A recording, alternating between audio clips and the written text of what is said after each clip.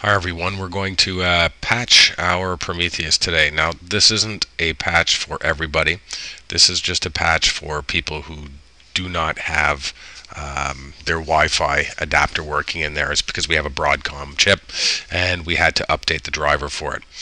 So this won't affect everybody. If you do put it on there, it's not going to affect anything, so don't worry about it. But let's figure out how to get it done.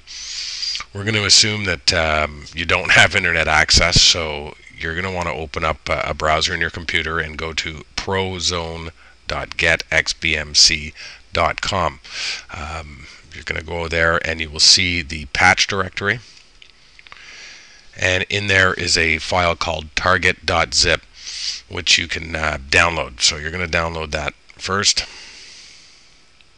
It's about 143 megs, so it'll take a minute or two. I've already put it in there, so for the sake of argument, we'll just say we got it in there. So then what you're going to do is you're going to have to put it onto a USB thumb drive.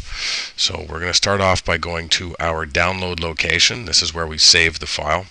In this case, I put it in downloads, and there it is, target. And you're going to want to unzip it. I use 7-zip. You can use whatever you like. There's the built-in unzip program, so you can do it that way, but so I'm going to extract it here. And you'll see there's 4 files in there: kernel, kernel MD5, system, and system MD5. So you're going to take those and you're going to copy them onto your USB drive.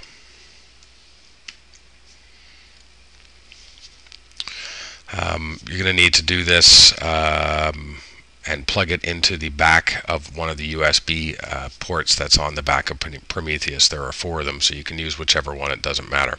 Then what we're going to do next is we're going to see how to copy these files from the USB drive to the update folder in Prometheus within the interface there. So go on down to the next video and we'll cover that step too.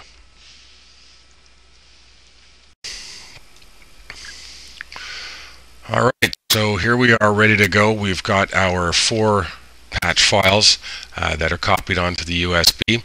Hopefully you've plugged it in already. I'm going to assume that you have. If you haven't, plug it in now.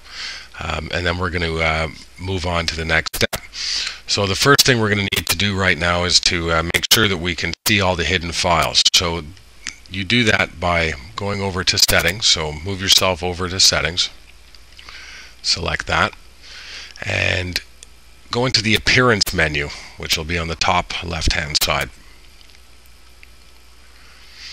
Now we want to go down to file lists and move over to the right and go down to the menu item that says show hidden files and directories.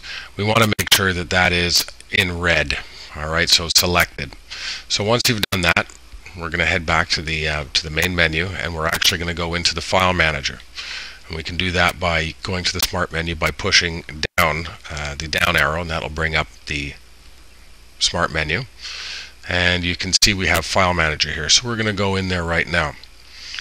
So on the left hand side, the left pane, we're going to want to go to Storage.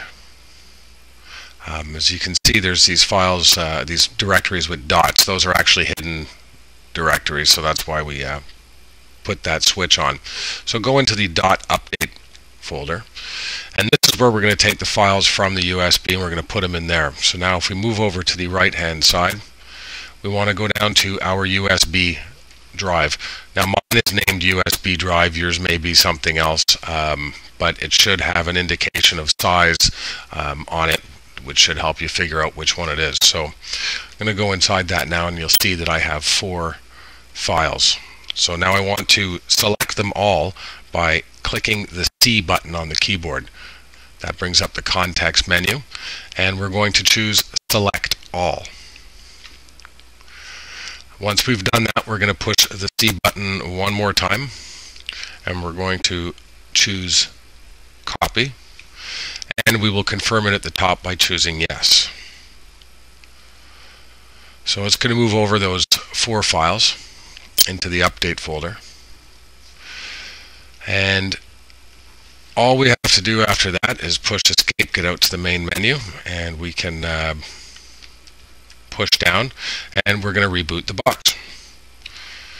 So As you can see, we get that smart menu, and we choose reboot. So this is now going to shut itself down. It's going to start back up, and it will Next on the top left hand corner of the screen when the splash screen comes. It's right there. It doesn't take too long, and it reboots.